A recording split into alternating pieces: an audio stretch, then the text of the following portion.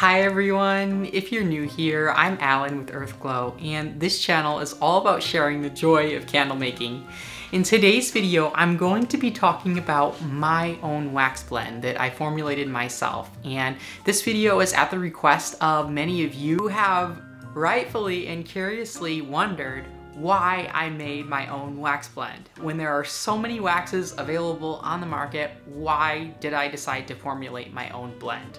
So this video is going to answer that question, and it's going to talk about what the considerations were that went into the components of my wax blend, why I chose those components, what my goals were, and what the pros and cons are of my wax blend, as well as whether or not I would recommend it. But anyways, if this is something that you're interested in, then I hope that you're subscribed, and I hope that you keep on watching.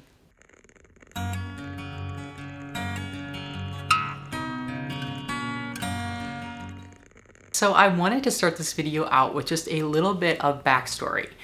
I actually started making candles with pure beeswax and wood wicks. I basically had trouble with both. The beeswax would burn extremely hot and it had poor fragrance throw. And the wood wicks had trouble staying lit, and the candles, all in all, were just not very good. And so at this time, this was about four and a half years ago, I wasn't actually selling my candles. I was just making them for myself. And so I kept experimenting, and I ended up adding some coconut oil to the beeswax, which pretty much just helps it to burn a little bit easier. And because beeswax is a really dense natural wax, it burns at a very high temperature, and it can actually be dangerous. That's one of the reasons why it's not typically used in container candles. It's used more often in pillar candles.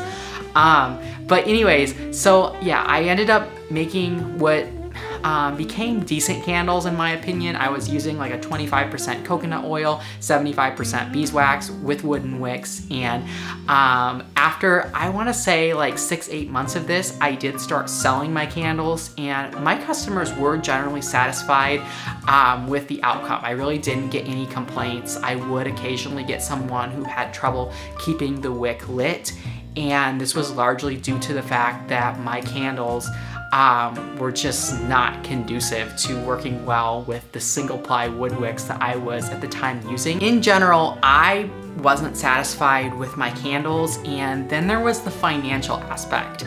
So beeswax, if any of you are familiar with it, it's like one of the most expensive waxes to use to make into candles. It costs like 4 to 5 times the amount of soy wax, and soy wax is also more expensive in general, but beeswax is just like insane. And when I actually looked at the numbers, it wasn't good. Basically, I was losing money, and that is just not really where you want to be as a business. So I tried making candles with 464 soy. I liked the idea of that wax because I'd heard a lot of people say that it had better fragrance throw than say 415 soy, and I also wanted to try making vegan candles, and technically beeswax isn't vegan. And so I bought my first bag of 464 probably 4 years ago. At first I laughed at it with its vegetable-like consistency and its low melt point.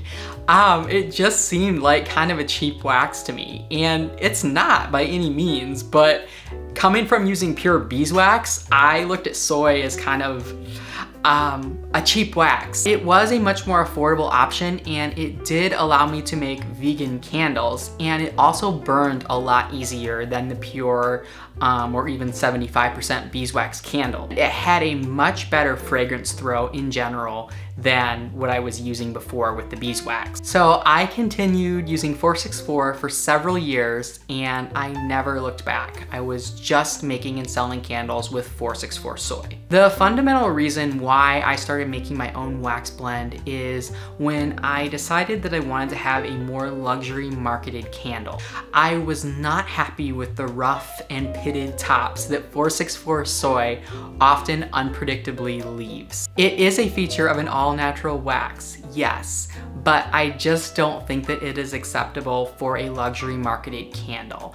And I also didn't want to include any paraffin in my line, including food grade paraffin. And if any of you have purchased or looked at the wax blends on Makesy, for example, many of these are absolutely wonderful, but they do include a small amount of food grade paraffin. And that's also true of soy 10 and a lot of the soy wax blends that you will see. If they're not parasoy, they do include typically a small amount of food grade paraffin. And for me personally, I did not want that to be in my candle line at all. I also didn't like how the 464 soy burned with the wood wicks.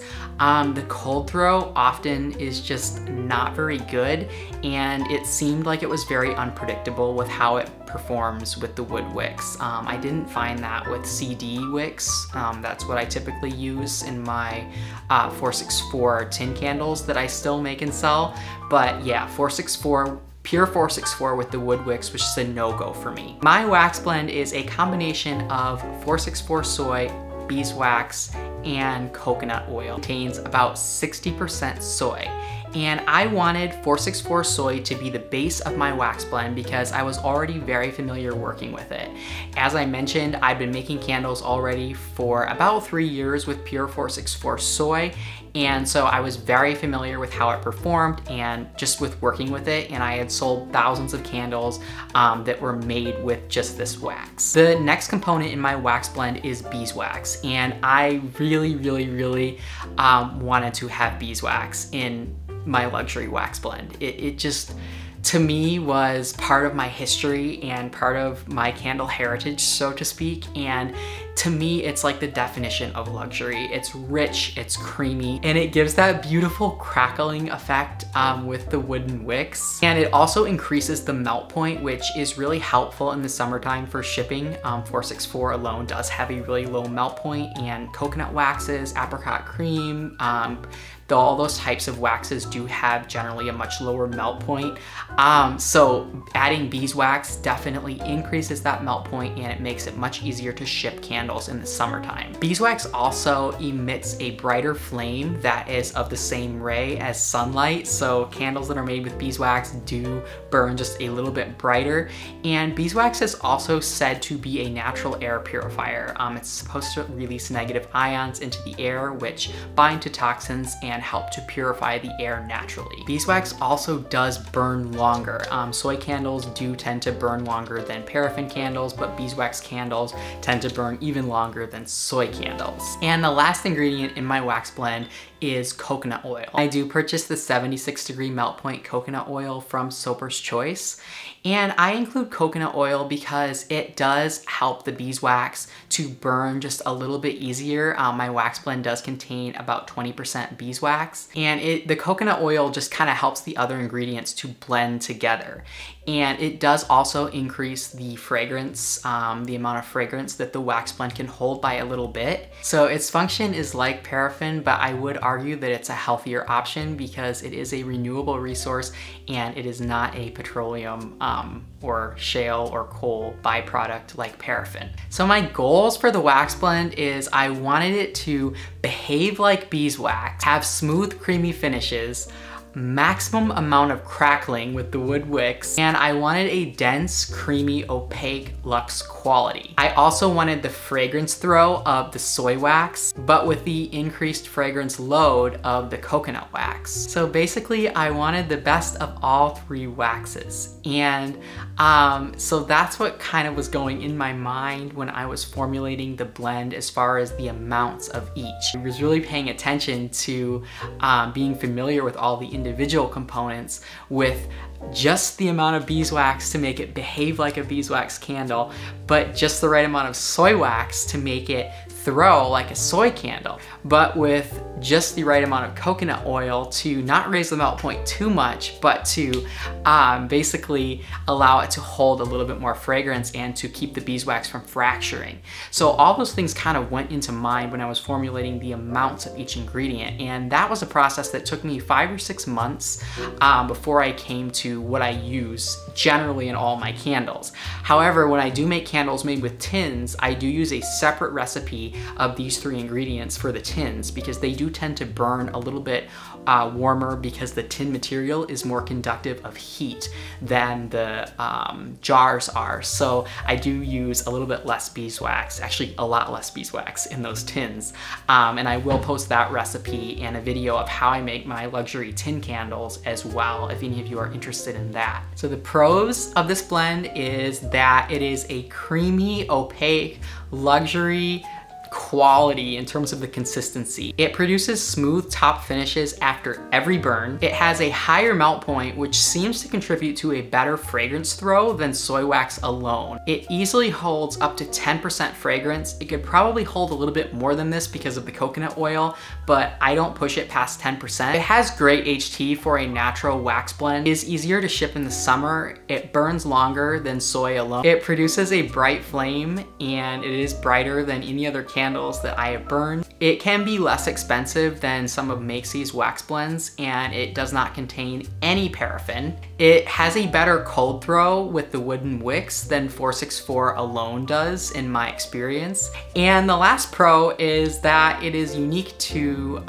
my candle line. It's proprietary. So for the cons of the blend, the first con that I can think of is that it is a dense natural wax blend.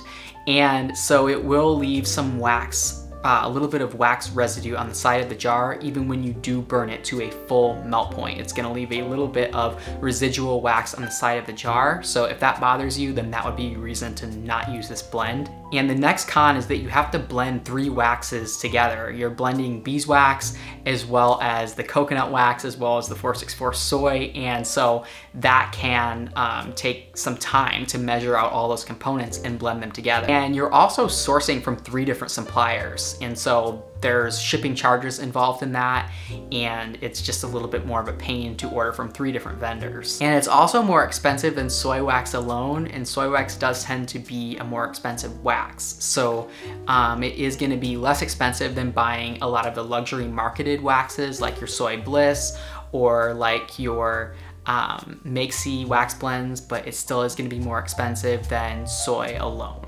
And the last con is that it is more likely that an ingredient could be out of stock when there are 3 different suppliers involved and there's more ingredients involved. There's just more variables. In final conclusion of this video, do I recommend my wax blend?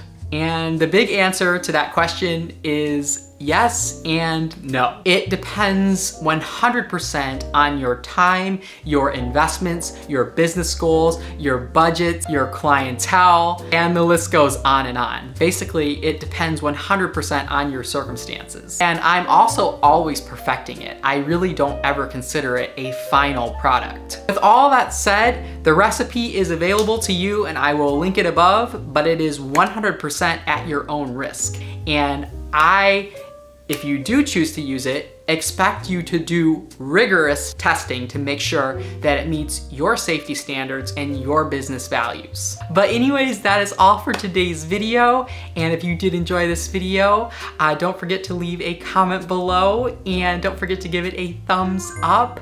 But thank you so much for watching this video and happy candle making.